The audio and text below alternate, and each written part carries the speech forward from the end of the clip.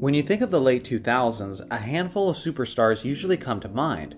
Kobe Bryant on his quest to win rings without Shaq, LeBron James in his peak Cleveland form, Dwayne Wade carrying Miami, Dwight Howard in his prime, and the Boston Celtics Big Three causing havoc in the Eastern Conference. But one player who's since been forgotten by many was the Portland Trail Blazers' former star, Brandon Roy. Roy is yet another example of a star who had potential that reached the sky, but unfortunately severe injuries ruined that potential and kept him from having a long and healthy career. Even though Roy's career was ultimately cut extremely short, many of us still got to witness his incredible talent on display, and I'm here to tell you about it. He was a 6'6" shooting guard who was selected with the 6th overall pick in the 2006 NBA draft by the Minnesota Timberwolves. Although Minnesota selected him, Portland had the next pick and was hoping to draft Roy after he had an excellent pre-draft workout with the team.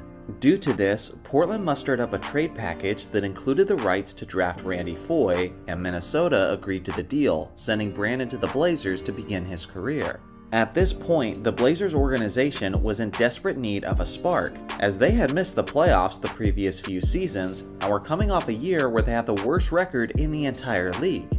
Due to this, there was no time to develop Brandon slowly, as they were immediately plugging him into the starting lineup and giving him a full workload of minutes. He immediately made a strong first impression as he scored 20 points in his first game against his hometown team, the Seattle Supersonics, and in his second game, he poured in 19, 6, and 5 against the Golden State Warriors.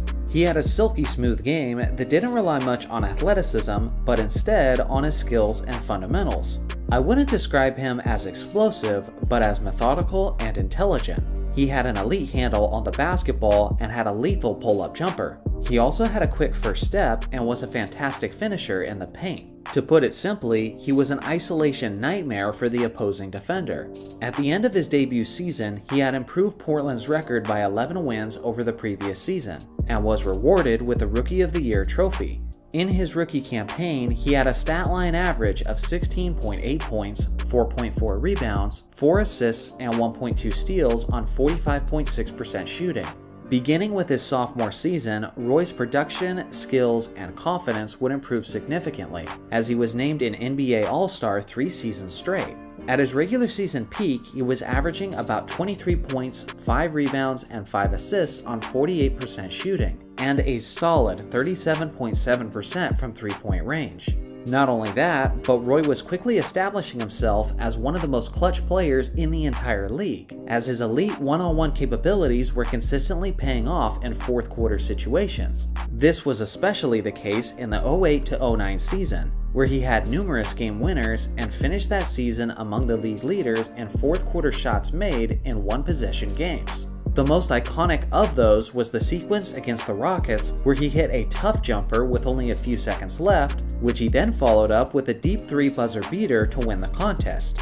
Throughout the regular season, he had numerous other evenings where he caught the attention of the basketball world, like on December 18th, where he dropped 52 points, 6 assists, and 5 rebounds against the contending Phoenix Suns, and also on January 24th against the Washington Wizards, where he achieved a franchise record 10 steals. Later in that postseason is where he truly displayed what he was capable of. It was the first round of the 2009 Western Conference playoffs against the Houston Rockets, and Roy was torching elite defenders like Ron Artest and Shane Battier.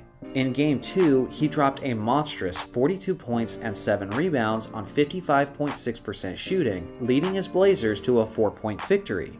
On the series as a whole, he averaged 26.7 points, 4.8 rebounds, 1.3 steals, and 1.2 blocks on 46% shooting and 47% from three-point range. As a player in his early 20s, this was the absolute peak of his powers, and the sky was the limit as he was rewarded with a max contract from the Blazers organization. Sadly, this was as good as it got, as it was only downhill from this point on. In the 2010 season, Roy suffered his first major knee injury in the NBA, as he suffered a bone contusion and a meniscus tear. Later on, it was discovered that Roy was missing a significant amount of cartilage in his knees, which required arthroscopic knee surgery on both knees. Unfortunately, even these surgeries weren't enough to save his career.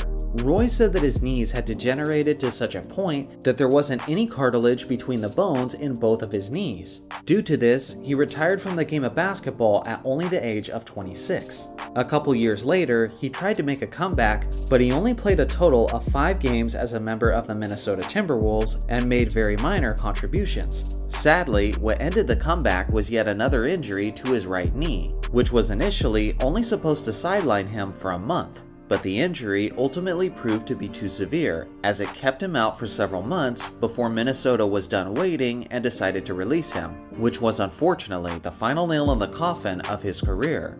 Despite being done with basketball while still in his 20s, Roy kept a positive attitude and said this after his release: "Anytime you walk away from the game, you have what ifs. I feel like I was able to answer those questions last year by going out there and giving it a try."